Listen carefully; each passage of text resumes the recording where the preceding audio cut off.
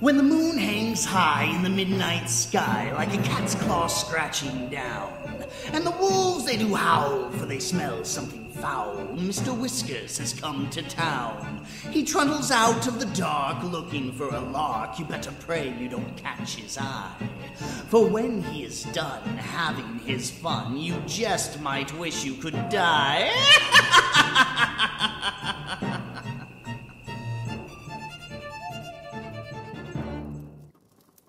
Good evening, kitties. It is I, your host, Mr. Whiskers, the Mad Catter, here with a special episode of Twisted Teatime. See, I recently told James Hunter's tale, Mr. Flysuit and the Mandela Effect, and due to the length, decided to divide it into 2 separate episodes. That, however, didn't sit right with me. It came out a bit sloppy, in my opinion, so I've decided to combine those 2 halves for your listening convenience here in what I shall consider to be the complete, the true, the right, the righteous episode 35 of Twisted Teatime. Now, for those just tuning in and wondering what the hell is he talking about, you might notice in your podcast feed a Part A and a Part B, a Part 1 and a Part 2. Well, ignore those. They mean nothing. If you have this episode, at least, this is the true Season 1, Episode 35. Those other 2 are imposters. Do not trust them. Moving on. Perhaps you have, perhaps you haven't heard of the Mandela Effect. A sort of collective misremembering of past events. The sort of thing one might chalk up to a forgetful mind, but one becomes quite suspicious of it when you find you're not the only person who remembers things a certain way. A wrong way that you swear was the right way. Normally, I'd go a little more in-depth about the matter, but the story in question does a solid job of covering the basics of the Mandela Effect themselves, itself, something self. It's alive. So I present to you James Hunter's Mr. Flysuit and the Mandela Effect.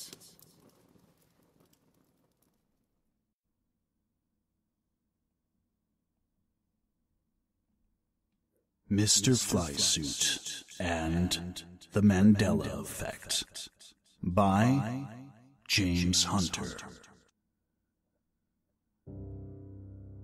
There's this thing, a phenomenon really, called the Mandela Effect. This lady, Fiona Broome, coined the phrase back in 2010, and it's some batshit crazy stuff, let me tell you what. See, Fiona Broome swears up and down and sideways that Nelson Mandela died sometime back in the 1980s while imprisoned in South Africa. And she's not alone. She and a whole slew of other people claim to remember details about Mandela's funeral, including alleged CNN news coverage and even a scuffle over publishing rights involving Mandela's widow, Winnie. But here's the wonky thing. None of that happened. None of it. Zero.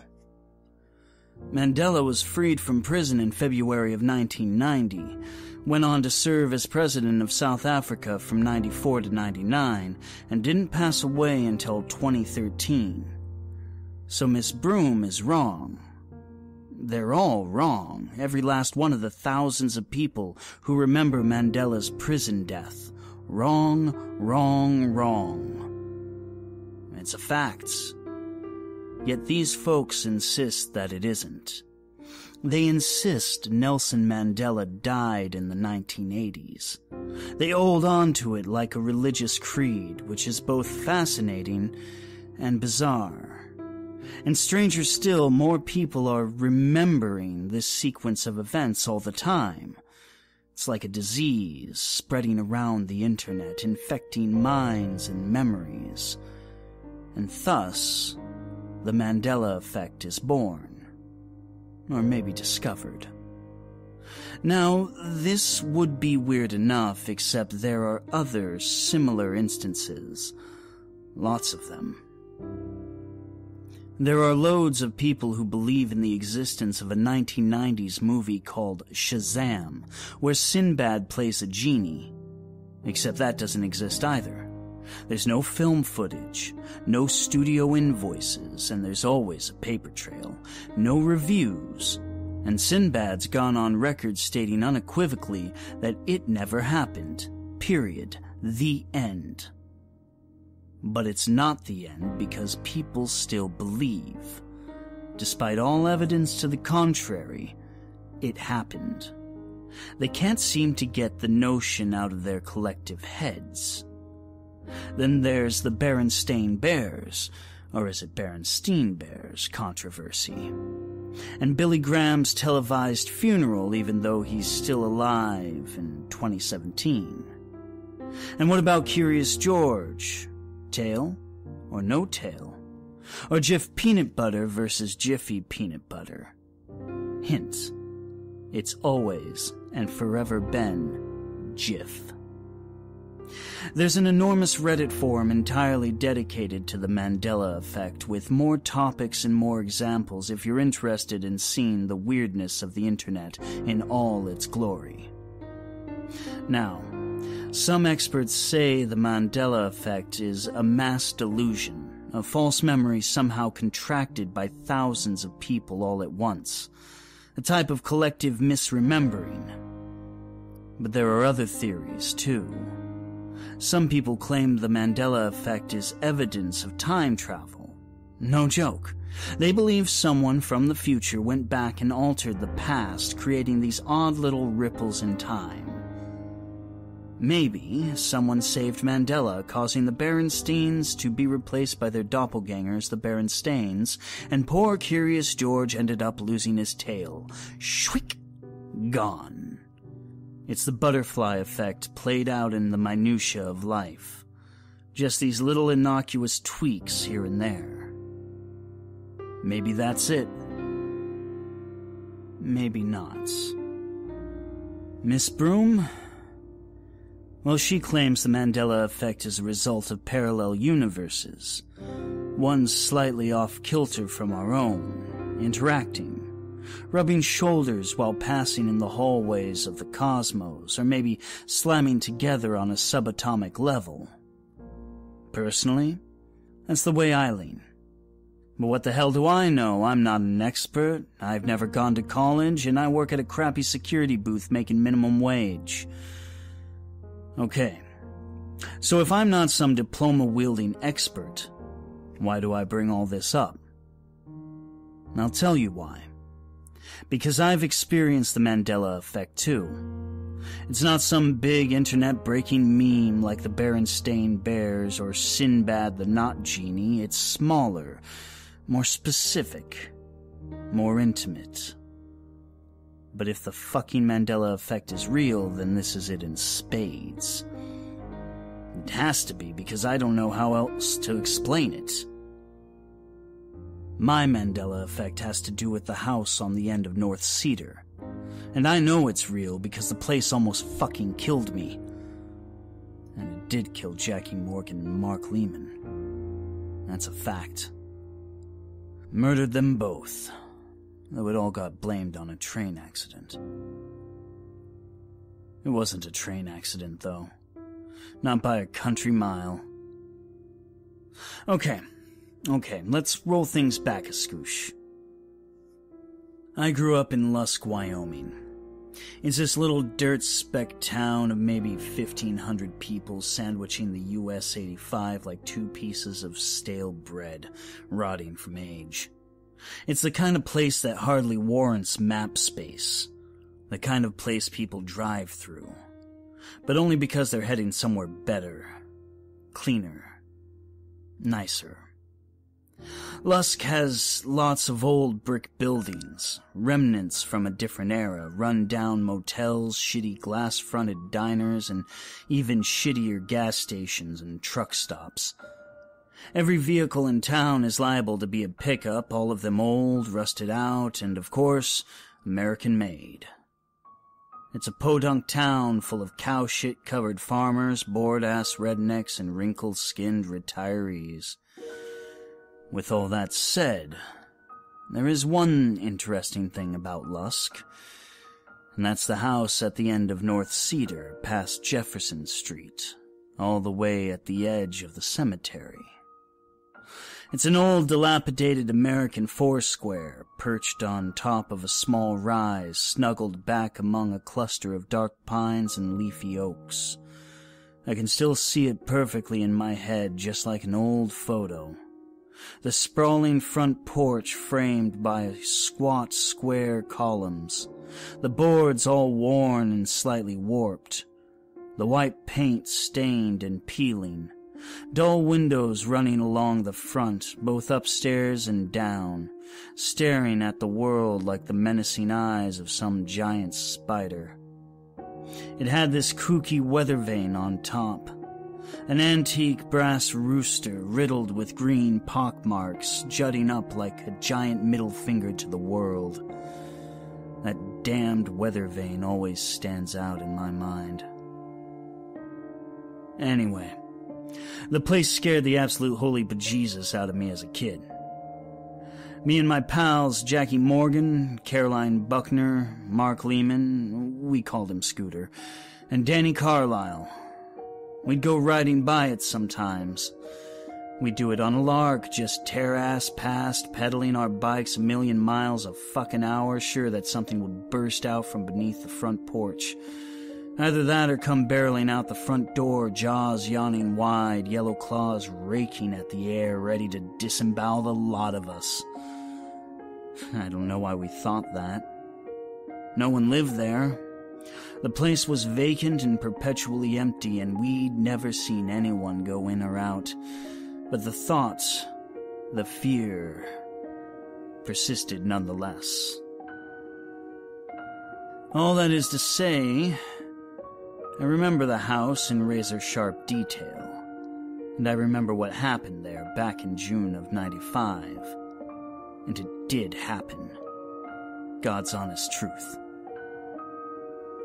It was the second week of summer break when we went in for the first time. And for the last, I suppose. We were having a sleepover, a camping trip, technically, at Caroline Buckner's place, which was off of 4th and Holly by the elementary school. It's weird thinking back to that. I mean, we were all 14, except Danny, who was 15, held back a year because he was a fucking retard. And we were still doing co-ed sleepovers. That's the mid-90s for you, though. None of our parents cared about jack shit as long as there was a modicum of supervision, and technically Caroline's dad was there. In reality, Caroline's dad was a full-blown alcoholic who was a blackout drunk 95% of the day, so we were on our own. We could have been running trains back there and that jackass wouldn't have noticed. I mean, we didn't, because Caroline was basically one of the guys, but we totally could have. What we did do, though, was steal a bottle of vodka. It's fuzzy in my head, but I'm pretty sure it was Crown Roos. And got shitty drunk around a big old campfire. The booze tasted like paint thinner mixed with nail polish remover, but I remember drinking the holy living crap out of it anyway. Burned my throat going down and left my eyes watering like I'd sliced a whole bag of onions. But I took slug after slug like a champ. All of us did. We stood around smoking stale reds, also stolen, bathing in a drifting cloud of blue-gray smoke while we cracked jokes and told ghost stories in the flickering firelight. Some of the stories were classic urban legend fare. The clown statue, Bloody Mary, the hook, oldies but goodies, one and all. Scooter told a couple of stories from that book, Scary Stories to Tell in the Dark. I still remember Wonderful Sausage and The Red Dot. And Scooter was a hell of a storyteller. He had a real knack for it. Knew exactly how to pace things, how to hit all the cues just right and string you along like some gullible sucker at a used car lot. He did this thing where he'd drop his voice real low so you'd have to crane your neck to hear, and then boom! An explosion of noise or a clap of his hands, and suddenly you were on a one-way trip straight to Scare City. But those stories were all bullshit and we knew it. Even in the dark, alone, with the Wyoming wilderness at our backs, we weren't scared. Not really. Not until Jackie told us his story about the house at the end of Old Cedar. "I've got a story," he said. His brown eyes downcast, his shoulders slumped, his mousy body curled in on itself while he smoked. He'd gone in, not so long ago. Decided to check it out after he heard some seniors from Niobrara County talking about how there was all kinds of booze and cigarettes stockpiled in the basement like rations squirreled away for the fucking apocalypse.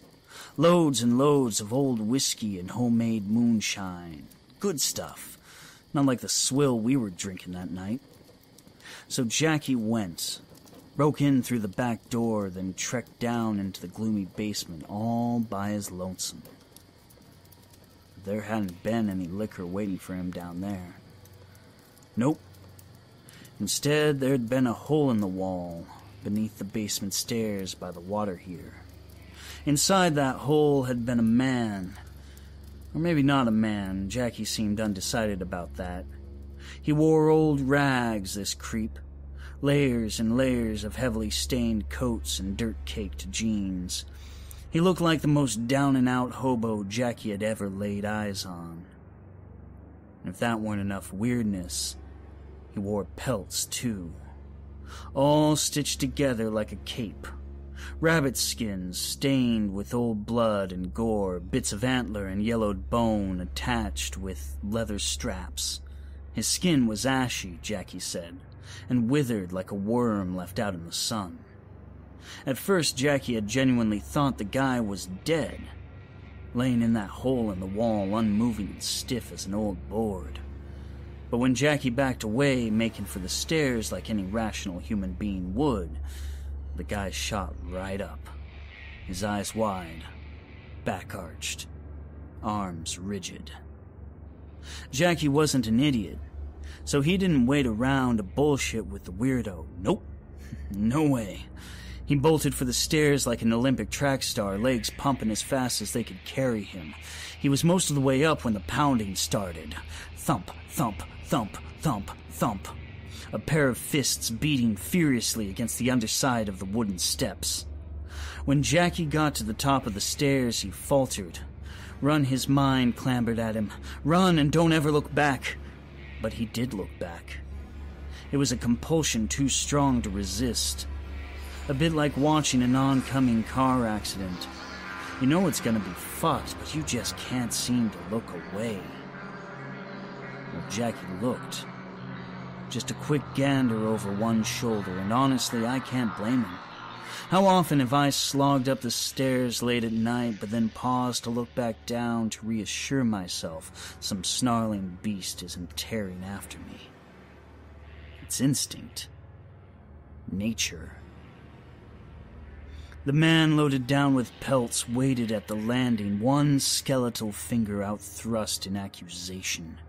Jackie lingered, fascinated and horrified in equal parts, his legs suddenly unwilling to cooperate or carry him any further. The man-thing canted his head to one side, roomy eyes squinting, and opened his mouth. At first there were no words, just this long building screech like a bag full of cats stuck in a cement mixer. Jackie's words, not mine. It was a sound no human could ever make. Still, Jackie stood transfixed, watching that screech. It built and built, rising in a terrible crescendo, slowly morphing into actual words.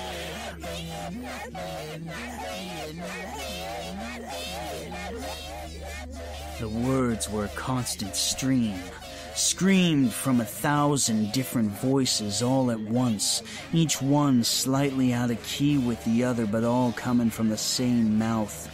That awful racket, it seemed, finally broke the strange spell rooting Jackie in place.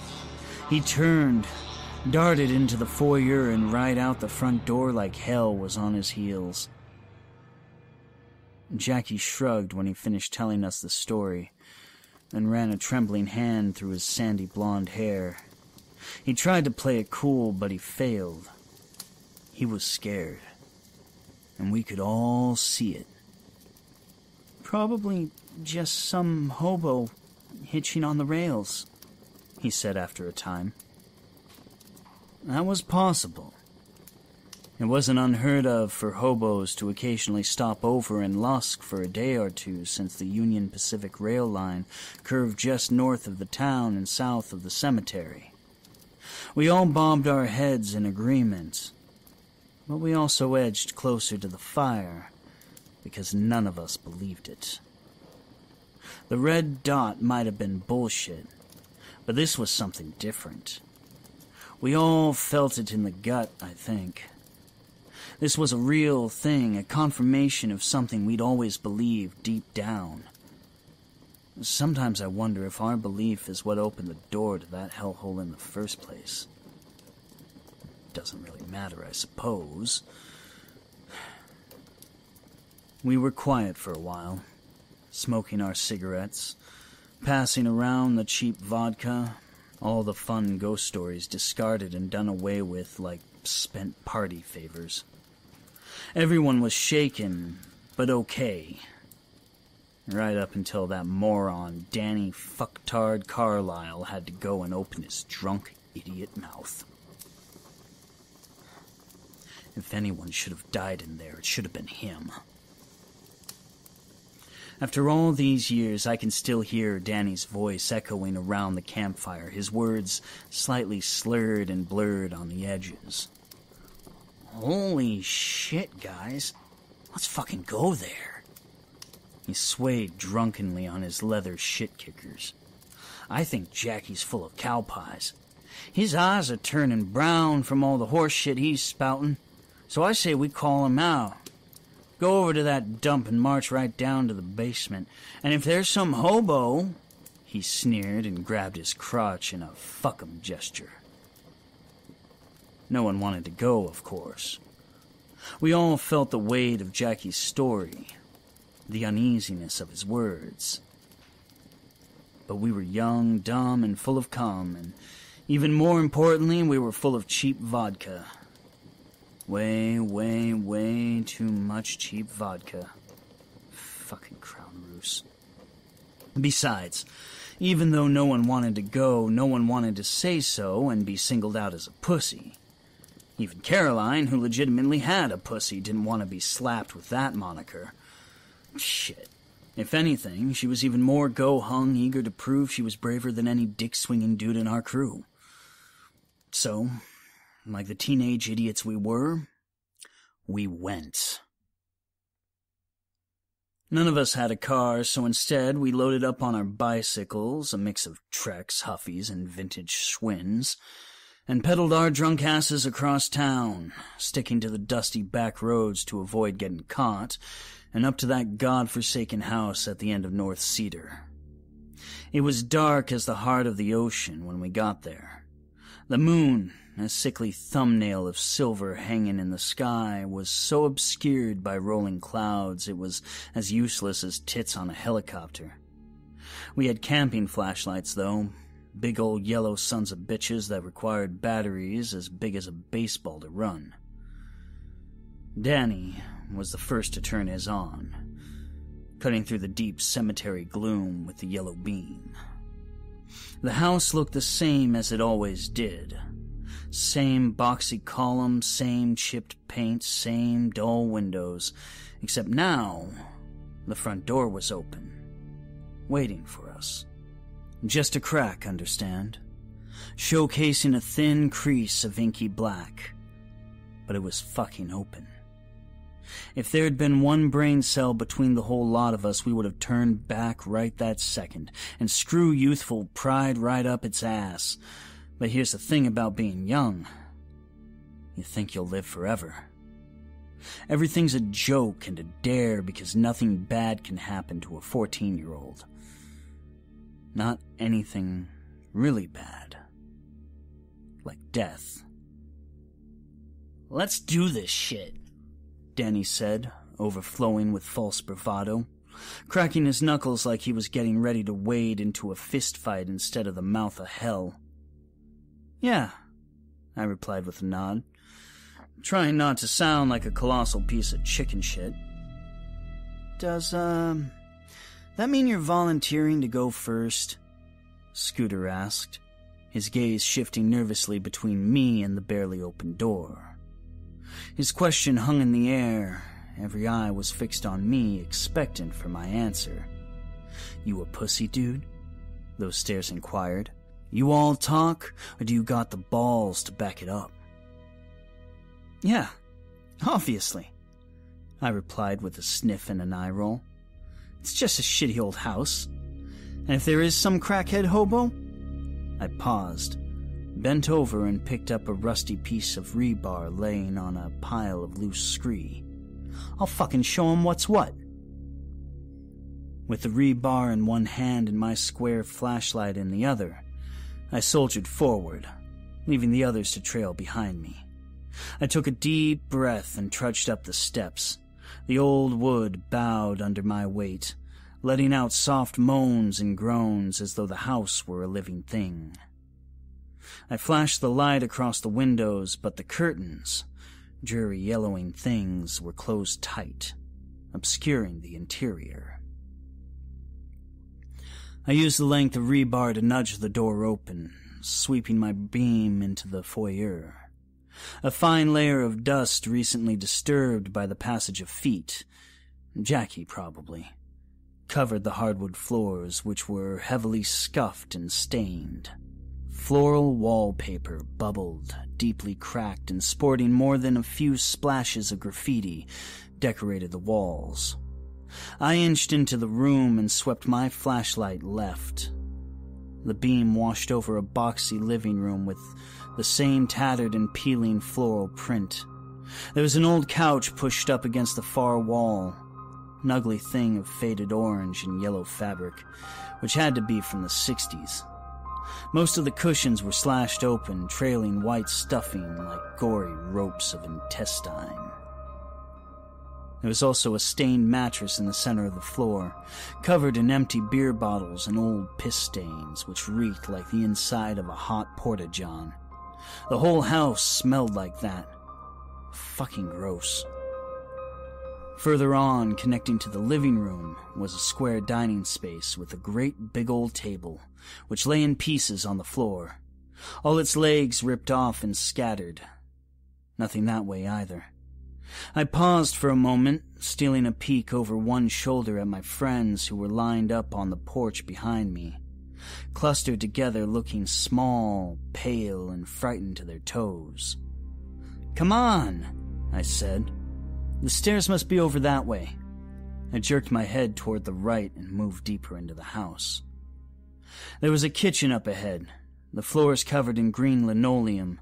The few appliances that remained, a beat-to-shit gas stove and a drunkenly leaning fridge with the door hanging open, were so dusty I could tell they hadn't been used in ages.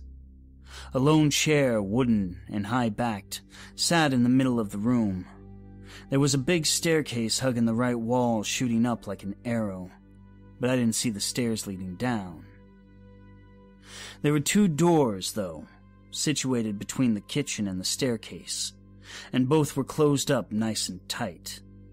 I adjusted and readjusted my grip on the length of rebar, my palms slick and sweaty, and headed for the pair of doors. The floorboards squeaked and squealed as my friends followed, completely silent except for their footfalls and the sound of heavy breathing. I padded closer to the pair of doors, a creeping dread building in my stomach and clawing up my throat like a bout of nausea. I pushed it down, determined not to pussy out. Which door to pick was a coin toss, so I tucked the flashlight beneath my armpit and pulled open the one on the left, closest to the kitchen. I let out a ragged sigh of relief as my light splashed over the interior of a small bathroom with a chipped clawfoot tub, a porcelain sink, and a broken mirror, the jagged pieces carpeting the floor. One down, one to go.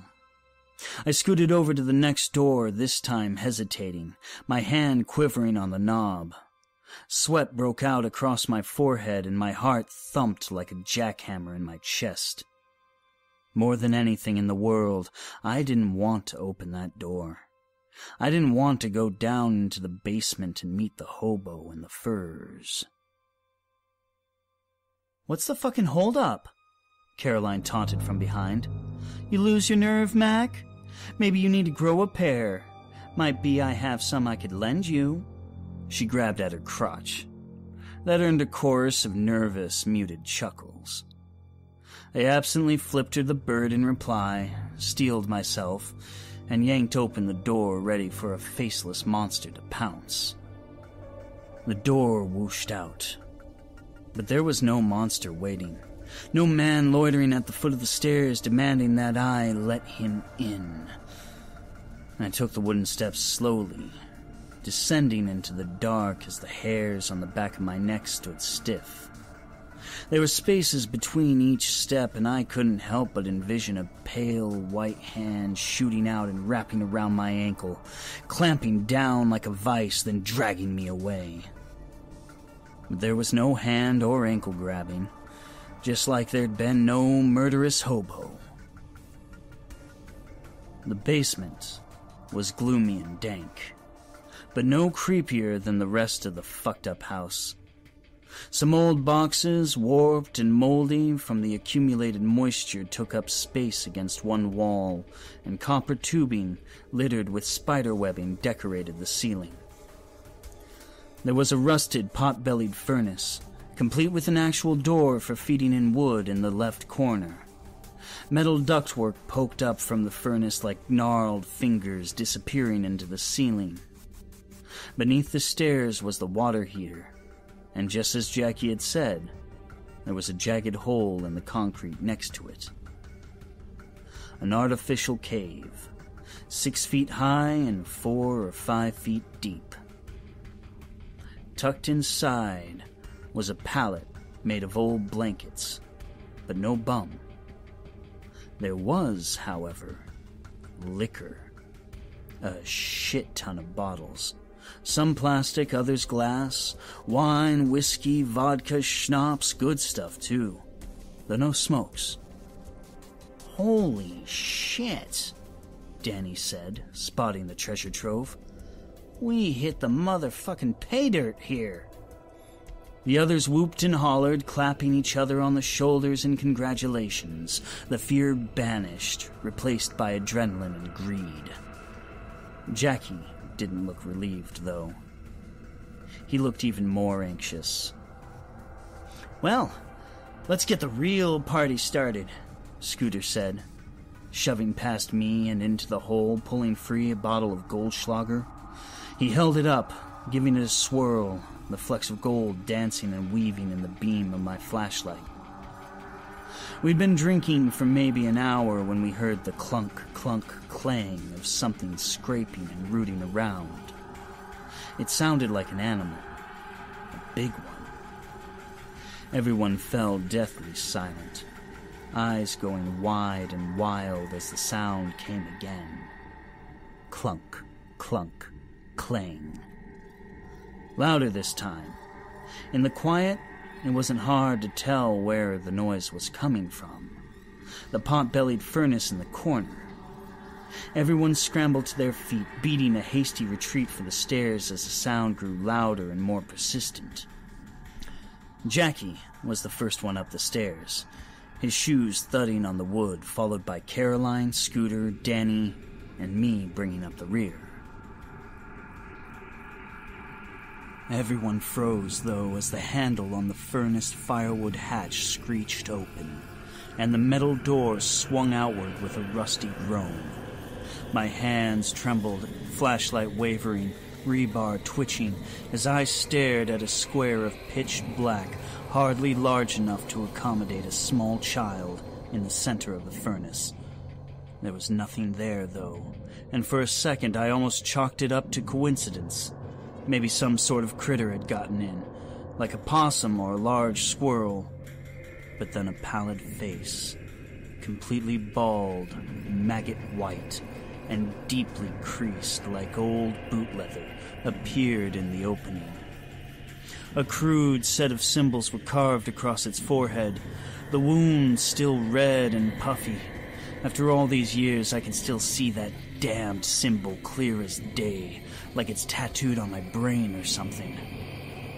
The breath caught in my throat, and I thought I might vomit as the thing stared at me with milky pink eyes. I would have said it was blind. How could it not be? But then it winked at me, as though reading my thoughts, and offered me a sly, lopsided smile. Its pencil-thin lips pulled back, revealing a mouth full of nubby black teeth like pieces of broken glass. A tongue, chalky and white, slipped free, running around the edges of its too wide mouth. Then, the creature, and I was sure as shit it was a creature and not a man, pulled itself from the furnace in herky, jerky motions of a bad stop-motion animation. Spidery hands tipped with dirt-caked nails came first, attached to overlong arms as it wriggled and wormed its torso free. Its arms were bulky as though it were wearing jacket after jacket, but it didn't take long to notice the coats were moving, shifting. I gagged. Not coats, though that was an easy mistake to make at a glance. Flies. Millions of black-bodied things. And over the top of those were the pelts, rough-cut garments crudely stitched together into a tattered cloak of fluttering trophies. There were patches of pale pink flesh, almost like dried, uncured pigskin, woven into that grotesque mantle. One piece of leather, a little larger than my palm, had a faded tattoo on it. A pair of praying hands with a rosary looped around them like a noose. "Holy fucking McFuckerson!" Danny screamed from behind me, grabbing my shirt with a meaty palm and pulling me on. His words, bristling with unapologetic terror, seemed to jar everyone to frantic motion, and we all broke like a herd of stampeding cows. Unlike Jackie, I didn't pause when I reached the top. I didn't need to, because I could hear that thing scrambling and skittering over the concrete floor, drawing ever closer. I knew it hadn't made it to the stairs yet, but I could almost feel it reaching for me, its hot, fetid breath brushing up against the nape of my neck. I darted through the entry. Danny promptly slammed the door shut behind me with a booming thunderclap. "Get the fuck out of the way!" Carolyn hollered, sprinting towards us with a lone chair from the kitchen. I shuffled back, head reeling from what I'd just witnessed as she crammed the chair up beneath the doorknob, and not a moment too soon. The second she had it wedged firmly in place, the door handle rattled and shook, followed by a fist slamming against the wood. Thunk, thunk, thunk. I stared at the door, trapped and immobilized. Then the creature shrieked. An inhuman noise like a buzzsaw cutting into a piece of sheet metal.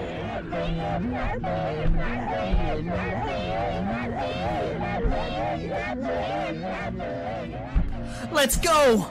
Danny said, tugging on my shoulder. I didn't need much prompting.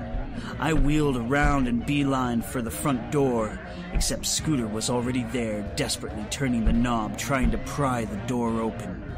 It didn't budge. Not an inch. "The windows," I said, my voice oddly calm and detached. "Bust 'em out." Jackie was moving before the words were even out of my mouth, sprinting toward the windows in the living room. He threw back the musty yellow curtains, but faltered, confusion and fear dashing across his face in turns. It was easy to understand why. Instead of cloudy glass staring out on the forlorn graveyard, it was simply a sheet of implacable wallpaper, smooth and seamless as though no windows had ever existed there. Caroline tried the windows near the stairwell leading to the second floor. More of the same. Just blank walls covered in that gaudy floral print. Another crash from the basement doorway drew my eye. The creature was still shrieking its "let me in" hymn, but now it was working over the door like a boxer going to town on the heavy bag. The door rattled in its frame, the wood bowing and splintering with each successive blow. "Back door and kitchen windows!" I yelled at Jackie. "Check 'em all, everyone else?" I paused, glancing around, wild-eyed. "Weapons! Find a weapon! Anything you can defend yourself with." Everyone scattered, most heading for the living and dining rooms, while I made for the basement door. Since I already had a weapon, and a decent one, I planted myself in front of the basement door, flashlight trained on the cracking wood, rebar raised and ready to go. "It's the same back here," Jackie called out, scampering out of the kitchen, pitted butcher knife clutched in one white-knuckled fist. "Door won't budge, and there aren't any windows." He spun in a slow circle like an animal trapped in a cage. "What are we gonna do, Mac? What the fuck are we gonna do?" I shook my head because I didn't have an answer. The others appeared a few seconds later, clutching an assortment of wooden table legs from the dining room and busted beer bottles from the piss-stained mattress in the living room. "All right, back door's fucked too," I said, never taking my eyes off the basement stairwell. "Only way left to go is up." "Are you fucking high?" Danny hissed. "Why would we go up? There's 5 of us, 1 of him, and we got weapons. Let's bust this summa-bitch up." "Shut the fuck up, Danny!" I yelled, rounding on him. "That thing isn't human, you fucktard. It's a monster. A demon or some shit, I don't know. And you don't even get to say because you're the only reason we're here. Let's fucking go there. Jackie's full of cow pies. This is your fault, jackass. Now shut your mouth and get upstairs. Maybe the windows will work up there, and if not, well, maybe there's a way we can get to the roof." Jackie and Caroline went without hesitation, but Danny and Scooter lingered, heading over to the living room, preparing to take a stand. "Don't be morons!" I said, backtracking for the staircase, happy as a pig in shit to get away from that screeching, "Let me in! Let me in! Let me in! Let me in!" playing on repeat like a broken record. I was a few feet from the staircase when the basement door exploded outward, chunks of wood flipping through the air like shrapnel. The thing from the basement didn't waste a second. Nope. It scuttled out on all fours like an overgrown, human-faced fly. Mr. Flysuit, I thought deliriously. "Let's get this fucker!" Danny screamed, charging in, a broken table leg upraised like a medieval mace while his flashlight beam bobbed and weaved. Scooter was a step behind. I rounded the stairs but had to stop. Had to. And watch. I honestly can't say why. Mr. Flysuit was skinny, even with the layers of shifting flies carpeting its body, but it moved like a snake and hit like a Mack truck. Danny lashed out with his club, a wild swing which sailed clear over the creature's head. The demon shot inside his guard and blasted him in the chest with a closed fist, lifting Danny into the air and flipping him ass over tea kettle. He crashed in a heap not far off, limbs splayed out and eyes hazy from shock. I hesitated, eyeing the stairs, then Danny, the stairs, then Danny. Finally, I rushed over, helping the moron to his feet, glancing up in time to see Scooter lunge forward, thrusting a broken bottle toward the thing's face. Flysuit batted aside the attack with lazy ease, then leaped like a pit bull, nails slashing into Scooter's throat, drawing a deep line of red across the skin. Scooter dropped the bottle and staggered back, clutching his ruined neck, mouth wide as blood leaked between his fingers. Flysuit wasn't done. It tackled Scooter around the middle, driving a shoulder into his gut, bringing him to the ground. I tore my eyes away. There was nothing we could do here, not for Scooter, maybe not for ourselves. Instead, I turned and dragged Danny up the stairs, pursued by that gut-wrenching sound of Mr. Flysuit chewing and slurping. There was another door at the top of the stairs, but Jackie and Caroline were gone, vanished. Danny and I shoved our way through, leaving Scooter to die, guilt riding my back like a monkey. The door shut, and darkness enveloped us, save for the meager illumination our flashlights provided. But there wasn't anything for our flashlights to illuminate. The room, if it was really a room, seemed to stretch on forever with no walls and no visible end. It was an impossibly big space, and there was no way to tell where we were or where we needed to go. There was no sign of Caroline or Jackie either. Danny and I were lost in an ocean in the dead of night without any idea where the shore lay. "Where the fuck are we?" Danny asked in a harsh whisper, sweeping his light fruitlessly from left to right. "Where the fuck are we?"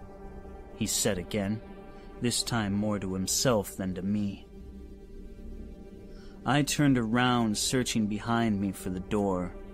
I found the wall easily enough, covered in the same awful floral print as below, stretching off in either direction for as far as I could see. But there was no door. I turned again, pressing my back firmly against the wall, and shouted, "Jackie!" I paused as my voice echoed and bounced, oddly distorted.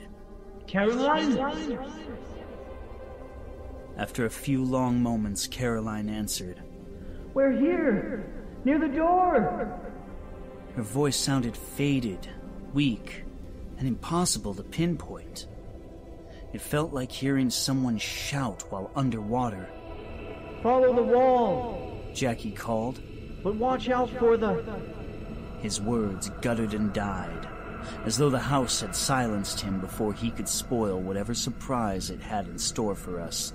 "Jackie? Caroline?" Danny hollered, a hand cupped around his mouth. This time there was no answer, just crushing, terrible silence and all-pervading darkness. "Come on," I said, nudging Danny in his meaty shoulder. I turned right and walked, trailing the length of rebar along the wall as I scanned the featureless room for any sign of Jackie, Caroline, or an exit. Danny walked behind me, checking our back trail every few steps to make sure the freak from the basement wasn't tagging along behind us. I didn't see anything, but I felt eyes on my back the whole while, as if someone, or lots of someones, were watching us from outside the range of my flashlight. We walked for a long time, 10 minutes maybe, when my light finally flashed over something up ahead. A corner, with another long wall angling off to the left. Instead of celebrating at the find, though, I skittered to a stop. Danny ran into me from behind. "What the fuck?" he started. His words cut short as his gaze landed on the boy standing ahead, head bowed, facing the corner like a toddler in time out. He was a dusky-skinned black kid, maybe 5, in thoroughly stained blue pajamas. The cuffs were ripped and frayed. I crept away on silent feet, driven by instinct, but stopped again when I heard the rustle of movement coming from behind me. The noise was faint, barely there at all. The scuttle and scrape of nails on the floor and the distant droning of flies. The kid in the corner seemed to hear the sound too, and turned his head towards us, the rest of his body stiff and unmoving.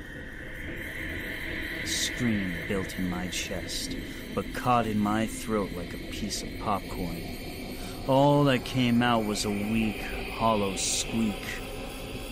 The boy had no face. It was like someone had used a giant ice cream scoop to hollow out his entire skull, leaving only a sliver of chin and an edge of forehead as a reminder of what had once been.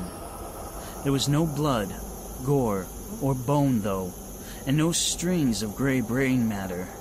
No, just a hollow cavity filled with inky shadow.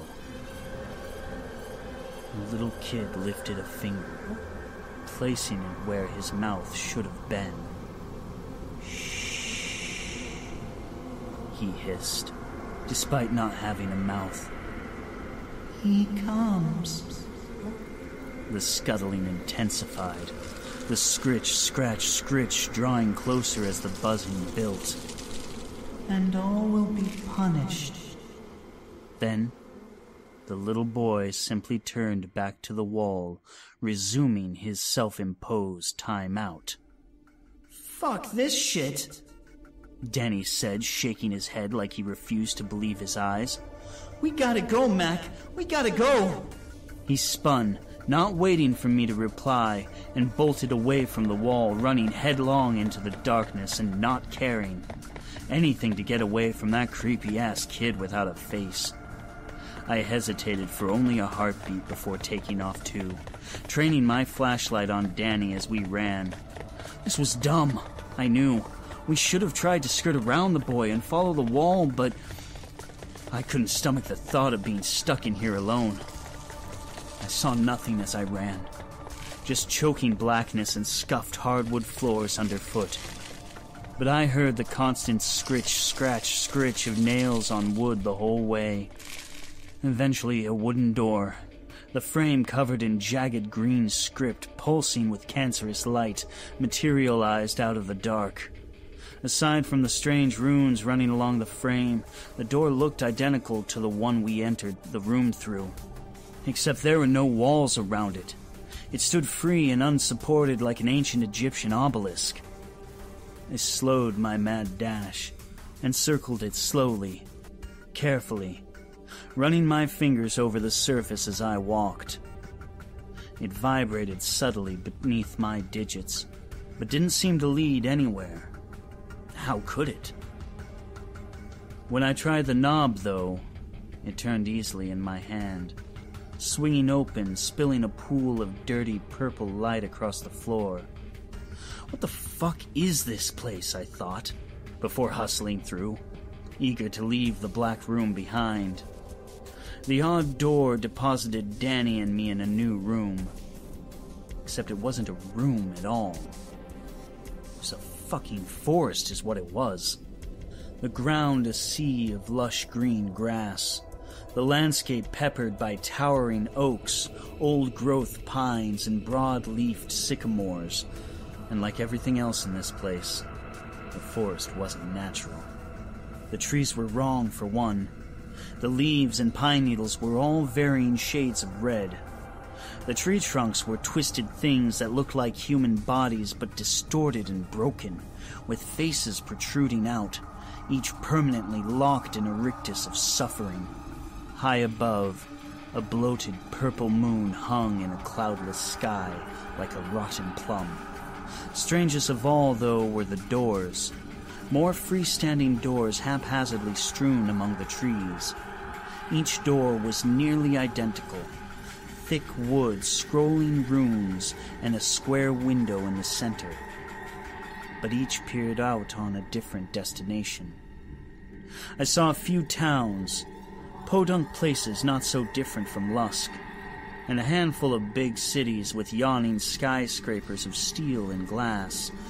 But there were other places, too. Fantastical, impossible places where the air burned, where islands floated unsupported in the sky, where creatures made of discarded branches, rotten vines, sludgy mud, and bits of bone milled about in deep shadow. None of those doors were ours. I knew they might open for others, but not for us.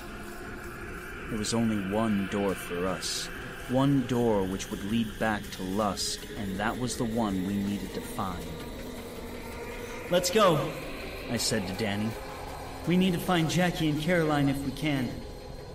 Either that or the way out. If there is a way out, I finished weakly. Yeah, he mumbled softly, wheeling about, eyes wide as saucers. We walked for so long, I lost track of time. I was on the verge of giving up, sitting down, leaning back against one of the distorted bodied trees and closing my eyes for a while, when Danny gave out a hoot of joy, pumping a fist in the air. Jackie and Caroline emerged from a thick cluster of pines not far ahead, stumbling around drunkenly, their faces pale, their movements languid. Even at a glance, I could tell they were exhausted to the bone.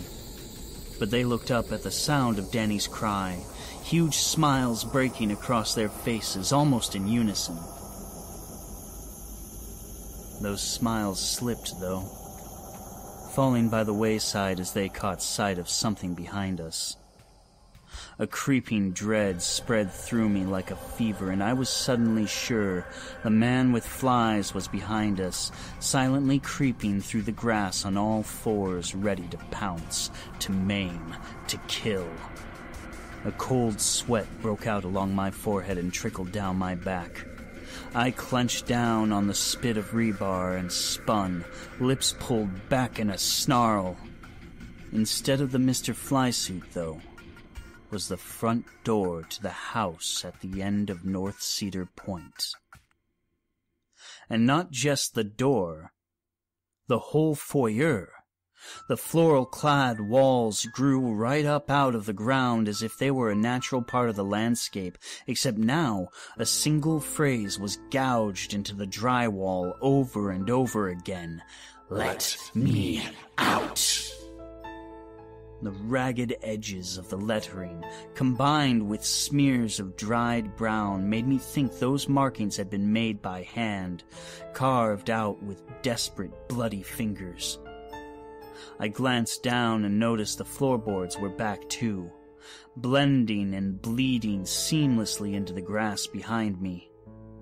It was impossible to pinpoint where one ended and the other began. We should never have come here," Jackie said, his normally mousy voice certain and somber. "This is my fault. I knew I wasn't a hobo, but I told the story anyway. I started this."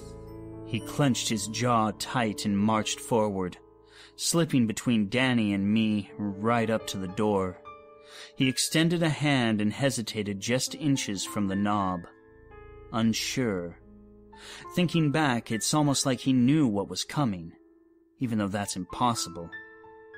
He nodded his head then, as if accepting his fate, and clasped the knob, giving it a sharp turn. This time, the door swung inward with a squeal, revealing the grassy rise and the cemetery beyond. Flysuit was also standing there, crouched low to the ground, its lips pulled back, revealing its broken glass teeth. It shot forward, jabbing its talon-tipped fingers into Jackie's gut, plunging in and out over and over again like a pair of meaty pistons. Jackie stumbled back, dropping his table leg club, groping at his stomach while frothy crimson gurgled between his lips. His heel caught on a rock protruding from the ground, and he went down like a load of bricks. Flysuit attacked like a shark with a nose full of blood, scrambling onto Jackie, driving its bony knees into his ruined gut, clamping its jaws around his throat while flies poured into Jackie's open mouth, their writhing bodies choking off his cries. Caroline, Danny, and I had two options at that moment: attack the thing murdering our friend, or run. Fight or flight, distilled down to its most basic form. Danny chose first, shoving past me as he lumbered for the door, terror in his eyes and Jackie already forgotten. I wish I could say I'd done something different, that I'd been braver, better. I wasn't.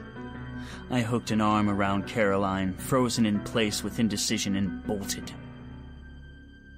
I glanced back one last time as I'd cleared the front porch, and though it's hard to be certain, I could have sworn Flysuit loitered in the doorway, and behind him was a new sapling sprouting up from the center of Jackie's sunken chest. I don't remember how we got back to Caroline's. None of us did. We all woke up the next morning as the sun crept up over the horizon, shooting golden fingers into the pale blue sky. It almost felt like everything from the night before had just been a terrible nightmare, brought on by a combination of too much alcohol and too many cheesy campfire stories. Except we were 2 people short. Scooter and Jackie were gone. Their bikes nowhere to be seen. A farmer, a fellow by the name of Leslie Hawthorne from Manville, found their bodies later that day over by the tracks. Hit by a freight train, then picked over by a pack of coyotes. Okay, there it is. The story I haven't told a soul, not in 20 years. Now let's get back to the present and back to the Mandela Effect. So a couple months ago I returned to Lusk for my 20-year high school reunion. I didn't go back for the 10-year because I couldn't force myself to see that place again, not after what had happened. Couldn't stand to look my parents in the eye, to drive down the 85, or talk with the old crew, since Jackie Morgan and Mark Lehman, obviously. I just couldn't do it. I didn't want the nightmares to come back. But after 20 years, well, I just threw up my hands and said fuck it. Fuck it all. The town was more modern than I remembered, but only just. Mostly it was the same shitty brick buildings, the same glass-fronted diners, a few had different names at least, and the same sagging faces, even more tired and worn down by the years. Honestly, the place looked like it had one foot in the grave. One stiff breeze might have blown everything over and wiped the whole place right off the map good and proper. That probably wouldn't be a bad thing. Still, there was some part of me that felt good being there. Going back was this cathartic experience, like I was finally ready to move past everything, to really put it behind me. Naturally, the first thing I did was putter on up to the house at the end of North Cedar in my Camry. The tires bald, the suspension shot, the front window cracked, a huge dent in the front fender. I headed north on 85, South Cedar Street in town, cruising past a mom-and-pop drugstore and the Herald newspaper building, then over the train tracks on the edge of the town proper. I veered left onto North Main Street, a 2-lane cut of asphalt with a squat white plaster propane shop on the right, and headed straight for another 200 feet, which saw me through the stone cemetery gates.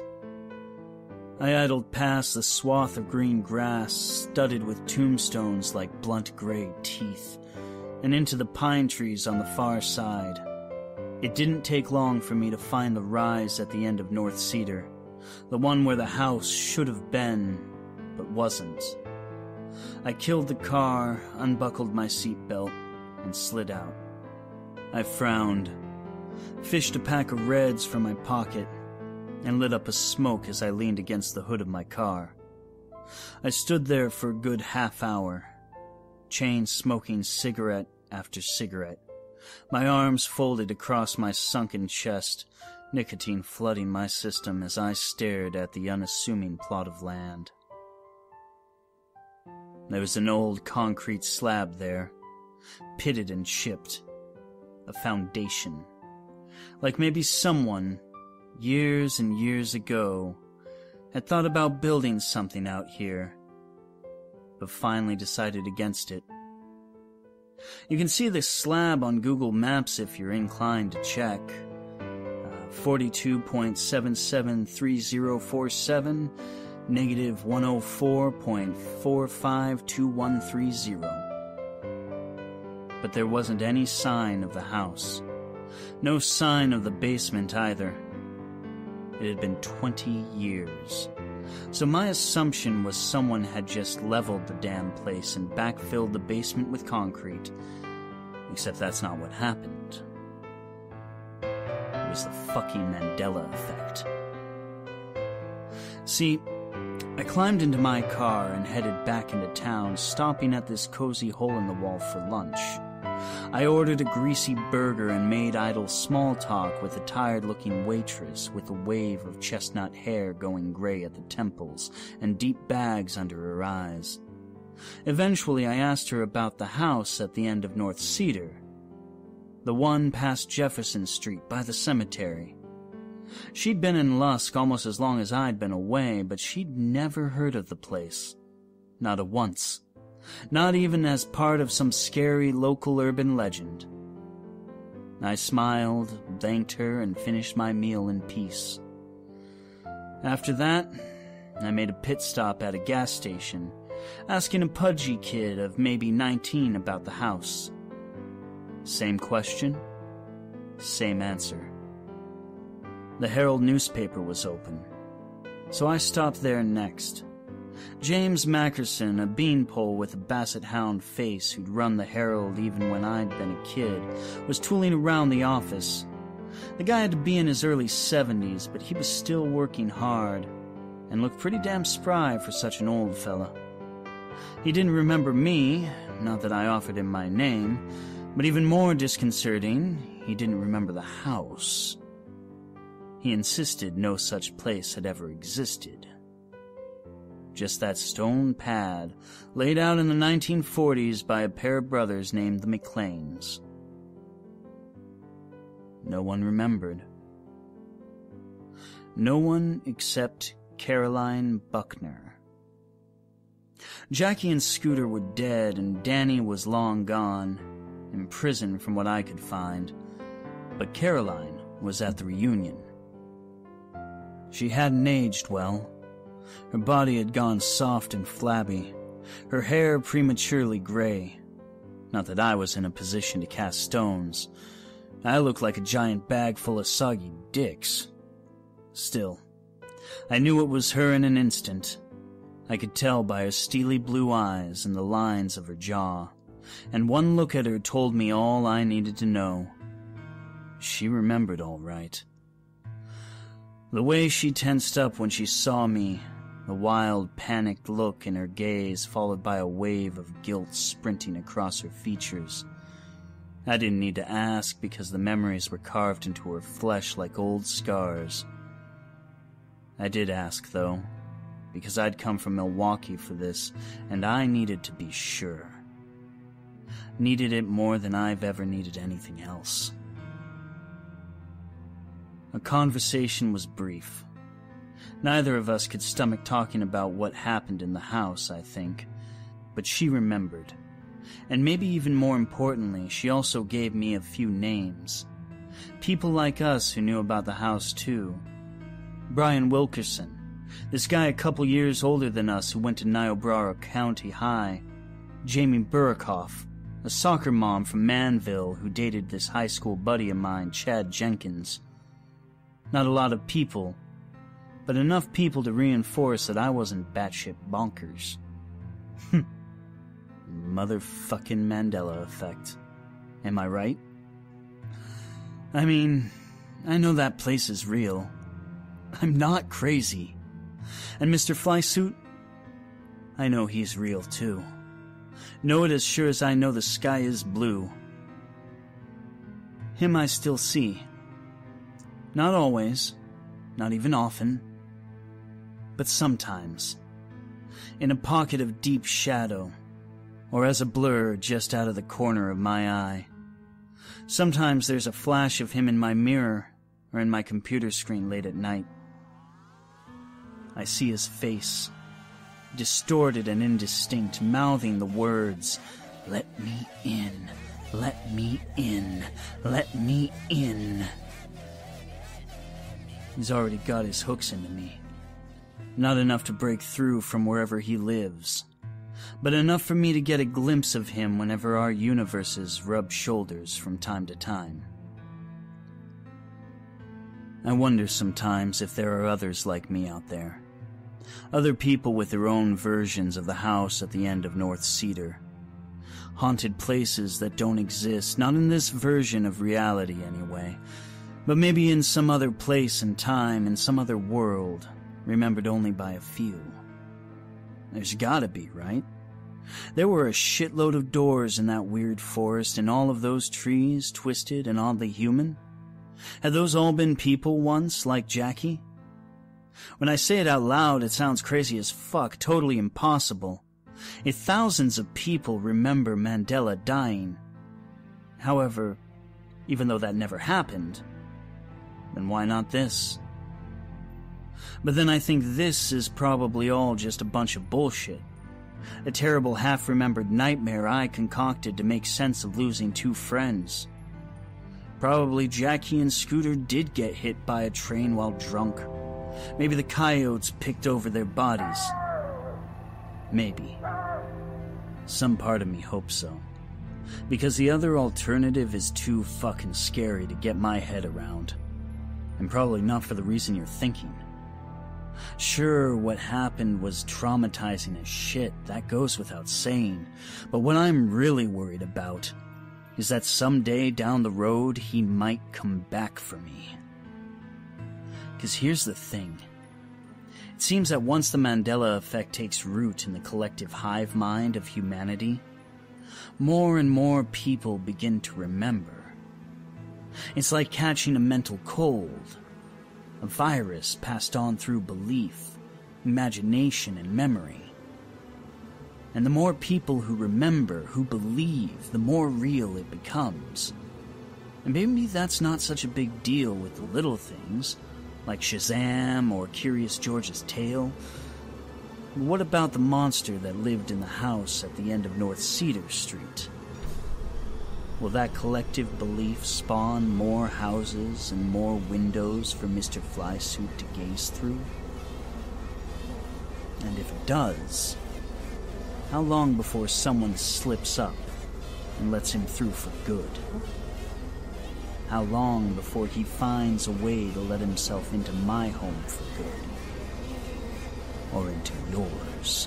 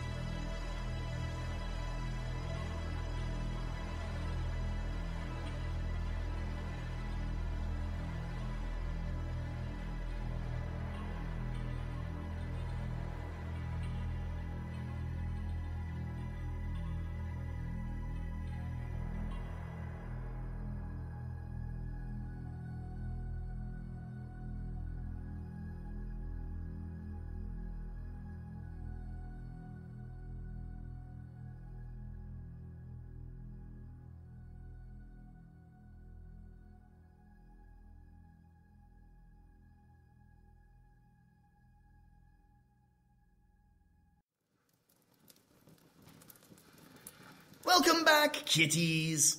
I dare say, not to lessen the trauma of Mac and the terrible, horrible, no good, very bad day, but all of this sounds rather familiar, don't you think? Let's see. I can place this. A group of kids, one girl and a bunch of boys, the girl being kind of tomboyish, in some small, inconsequential American town, chase down a dark rumor, legend, thing, eventually descending into the lair of a horrible monster where they confront it. And well, at the end of the day, at least a few survive. Now, where have I heard that story before? I could have sworn it was a big movie or book or mini-series or something. Oh, that reminds me. You should all go see it. I hear it's amazingly terrific film. Fun for the whole family. It even has a clown, and who doesn't like clowns? Oh, wait, sorry, I had that mixed up a bit.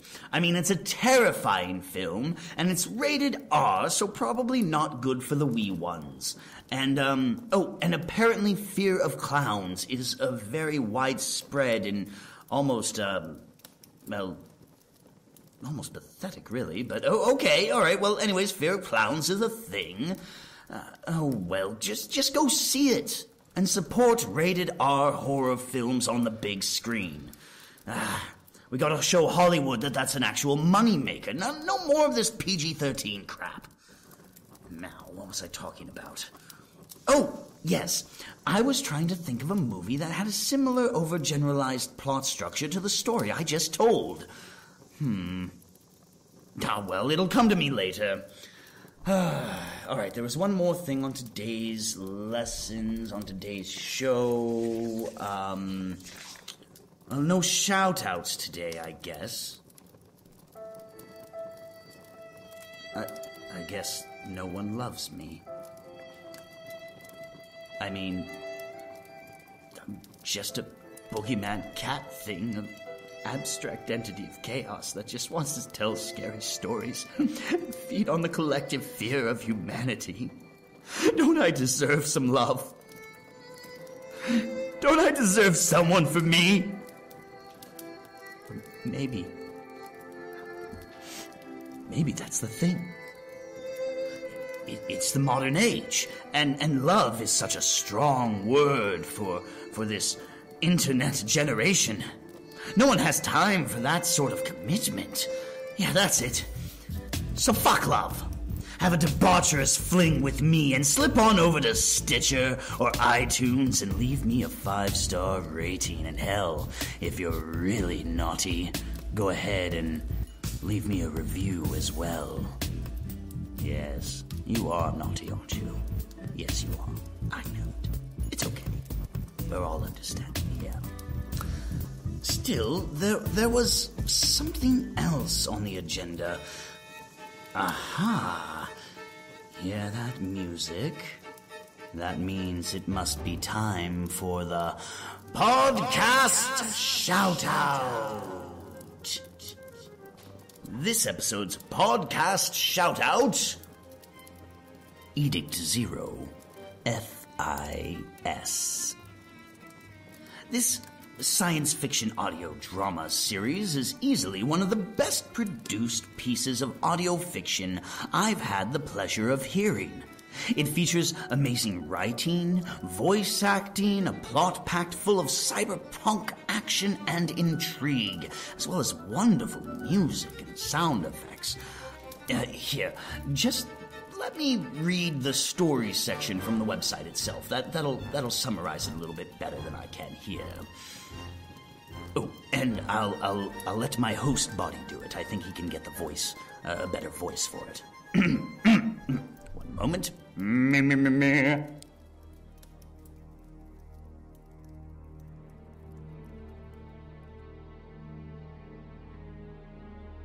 Edict 0 was its original name, a code name assigned to a destination planet and the mission to reach it. New Earth, like old Earth, is a planet of mostly water, but with even less land. It is a small world of 5 islands, each island a state in the Federation, the democratic entity otherwise known as Edict 2, which governs the bulk of humanity. Under the broad authority of its Attorney General, the civilian law enforcement utility Edict 3 is a cluster of collaborating agencies such as the FIS, an initialism for Federal Investigative Services. Like other agencies in Edict 3, the structure of the FIS is an amalgam of the old Earth law enforcement agency models deemed most effective by historians and E2's founding fathers. In response to the cataclysmic events on New Year's Day of the year 2415, the FIS assembled a task force at their headquarters in Capital City to find the responsible party, eliminate the danger posed to the public, and deliver justice for the victims.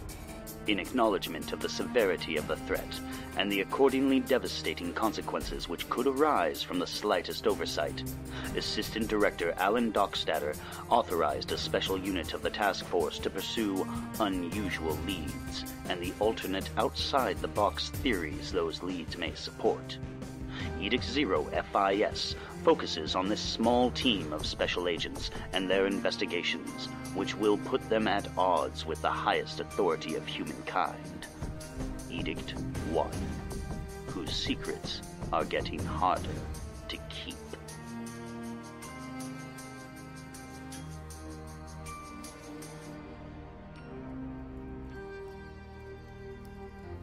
Each episode is an hour and change of science fiction audio goodness. With such a high production value, if you listen with your eyes closed, you'll think there's a movie on.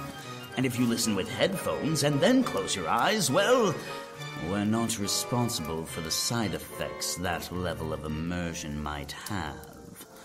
So find your notes so Socrates can know what to call you, and go on down to edictzero.wordpress.com or onto iTunes or Stitcher Radio or wherever else they have their podcast posted, and treat yourself to some exquisite science fiction storytelling. Now, alas, my friends, the time has come. I do believe this story is done. I am afraid that I must fly, so... Oh, one more thing before goodbye. We're fast approaching October, which means we're about to hit the 1-year anniversary of Twisted Teatime. I have plans for next year. Such glorious plans. But I'm going to cap off this year with a particularly ambitious multi-part story by none other than H.P. Lovecraft.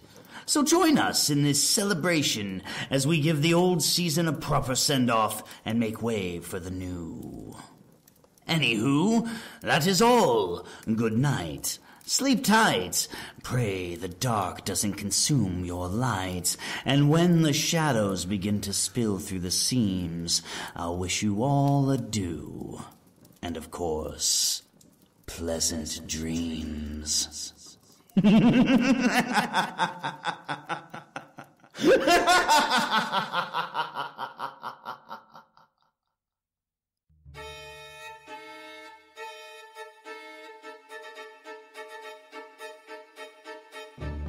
The Mad Catter presents Twisted Teatime is copyright 2017 by Z.P. Gowdy.